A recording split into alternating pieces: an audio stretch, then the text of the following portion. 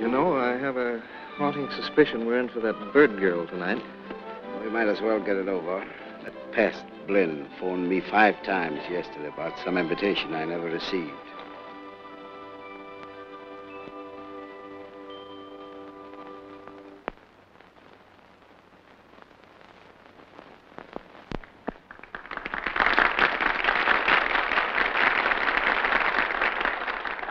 My friends, the purpose of this little party this evening is to have you see, as well as hear, a great singer. A singer who, but for the perspicacity of Lucius B. Blinn, would still be hidden from the world in the depths of a jungle. You were right. A certain person present this evening has made insulting remarks as to my ability to discover a great operatic voice. He has even refused to consider my latest discovery on the plea that she is an untutored savage. Well, my friends, I have had her tutored. She has been instructed by no less an artist than Senor Louis Marlowe. Will you stand up, Mr. Marlowe? Thank you. Senor Marlowe.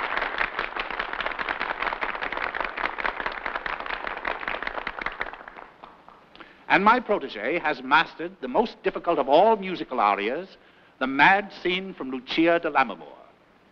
And when she astounds you, as I know she will, I'll expect Andreas Mazzini to eat his words. Mr. Mazzini.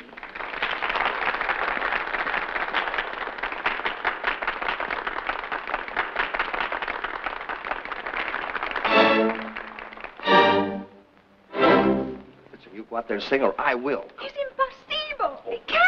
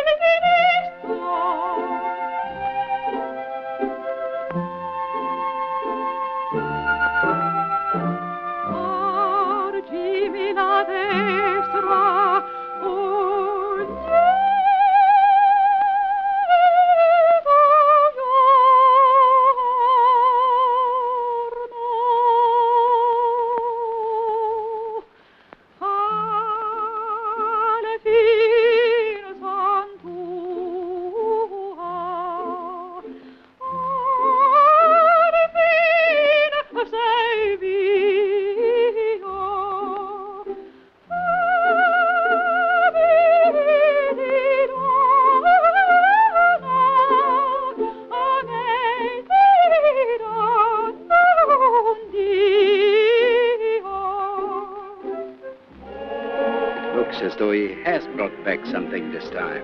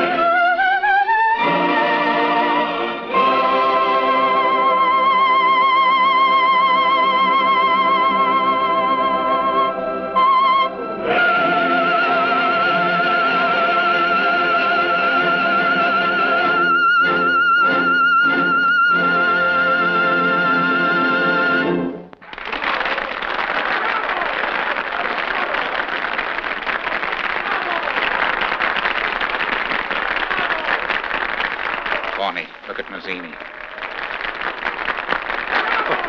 Oh, how I'm going to gloat over him. How I'm going to gloat.